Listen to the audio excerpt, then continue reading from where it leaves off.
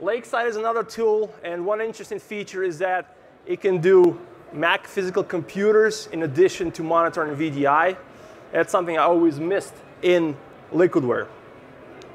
Another tool is ControlUp, a very, very promising tool. I played with it myself. I liked it. It is cloud-based. However, Liquidware still is my preference at this point. But ControlUp is probably one of the best also, because it can also do things like deploy batch scripts on your desktops and so on. And all the data is in the cloud. Therefore, you can compare the data against other environments that put their data in the cloud. Next thing is another tool. The unique feature about that one is that it has a user feedback module where, for example, if the performance of the desktop is bad, you could create a campaign where there's a pop-up on the user's machine that says, oh, do you think your performance is good? You rate it from 1 to 5, okay? And you rate it, and all that data is collected and compared against the other data. And it's very useful. However, Nextthing has some other disadvantages. It's not cloud-based. So yeah, Nextthing is an interesting tool also. And there's a few other tools out there. Seems like the competition at this point is pretty hot among those tools. More and more are popping on the market. The one thing to remember is that you cannot use your server monitoring tool to monitor VDI. Don't do that. Because first of all, a lot of times it doesn't have the right metrics. And second, it's not made for that, and it's just very difficult to work with. So for example, VM Turbo, while a great tool, and they claim they could do VDI, there's just not enough metrics that can do VDI. Okay? So get one of the tools here. Of course, VMware has vRealize operations for Horizon, which I also tried. It's gotten much better over the time, and at this point, it's competitive with other tools. Login VSI is one unique tool that is really different from anything else, is that it doesn't monitor as you have the environment already. It allows you to simulate an environment before you implement VDI. Great tool. The whole industry uses it as for simulations and for benchmarks. If you're a very large environment, very large company, use that tool. If you're a very small environment, it's probably cost prohibitive to do those kinds of simulations with Login VSI. Okay. So what are some most important metrics for VDI performance monitoring? And I'm not listing all of them. I'm just listing the most important, because this session is too short. So this is more for reference. The front-end metrics are, number one, user feedback. Extremely important. You should always have user feedback, even if you just walk up to the users and ask how they are. Or you could do a survey or something. But you need to know what the users are feeling, because that may be different from your data. User login delay, how long it takes to log in. Application load time, when you double-click the application, how long it takes to load. And how many times applications crash or applications not responding. Those are front-end metrics. They'll give you a good idea whether the user is having a difficulty. Along with the user feedback, provides you kind of a first line of defense. Then you go to the back-end metrics, which are purely technical metrics like page file utilization, disk queue, disk latency, CPU queue, network bandwidth, packet loss, and CPU ready. And there's a few others which I'm not listing. So once you looked at these metrics and you know what the thresholds are, I'm listing them here. These are the general industry thresholds that I come upon, and upon doing that, what do? Well, the first thing to solve your VDI problem in most cases is adding resources. I know it sounds cliche, and some people are going to say, well, why are you recommending adding resources? Maybe you should be doing other things.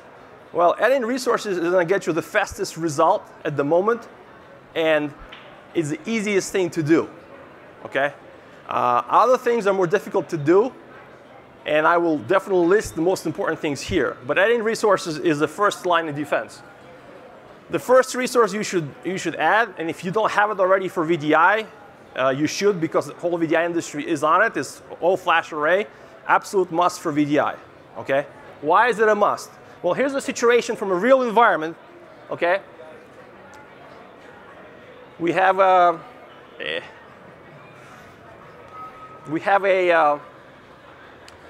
blue bar, which is the disk queue, okay? And for this particular situation, with a mechanical disk, NFS storage, the disk queue, the peak disk queue was somewhere around 9.5, okay? When we went to all flash fiber channel storage, it dropped to somewhere like 1, okay? And that's the peak. For the average, all the way to the right, you don't even see it, it's almost 0. And that's what it should be, right? So that's what flash does to your VDI. The disk queue just drops, and that's one of the most important parameters for storage.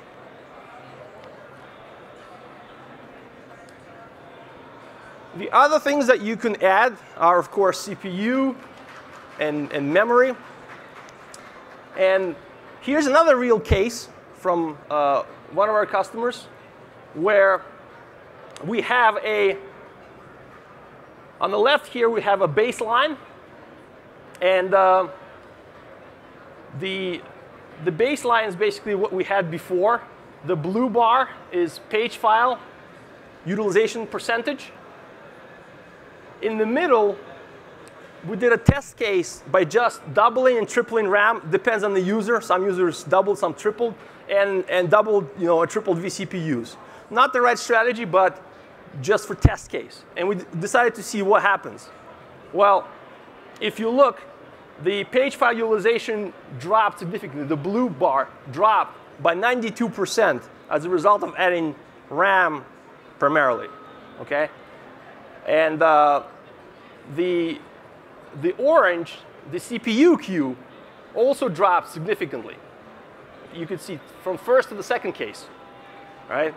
And the disk queue didn't drop as much, just a little bit, okay? Because remember, this was not flash storage. This was just CPU and memory. Finally, we decided now we're going to adjust the CPU and memory correctly, okay, as much as the user needs, and we came down on it, but we went to flash storage. So what was the effect?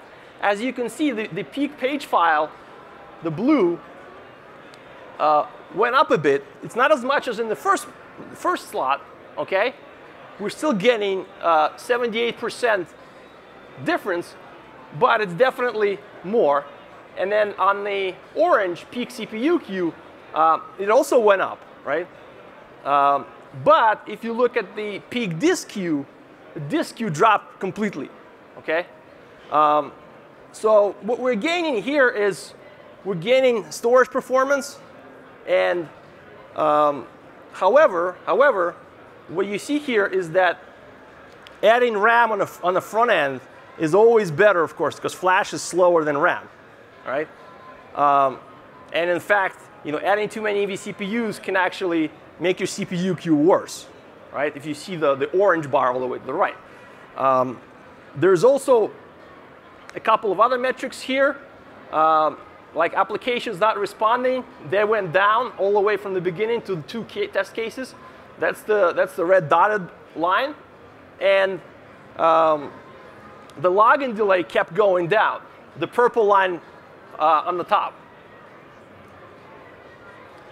So I said you should add CPUs carefully. Why is it? Well, here's another real example from another company where we are graphing the CPU ready parameter from the ESX host, and that's the orange and the red bars, okay? And the CPU ready means how much time does the VM has to wait until its instructions are processed on the CPU. And that should not be more than 5% per VM. The 5% here is the green line. You can see that most of these bars are above the green line, which means that this customer is suffering from bad CPU ready. However, if you look at the gray line on top, it is at about 47%. That's the CPU used.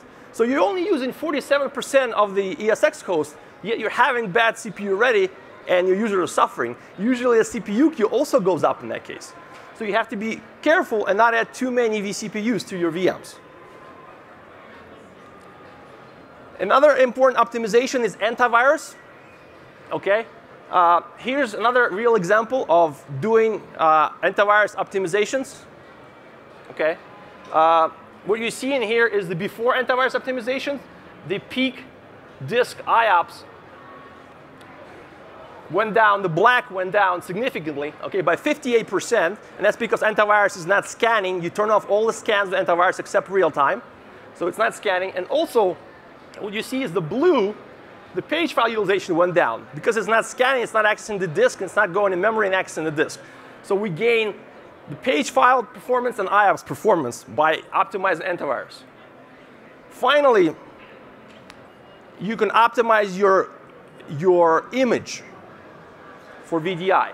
And I don't have a graph for that, but thanks to Log and VSI, they did a test with their tool.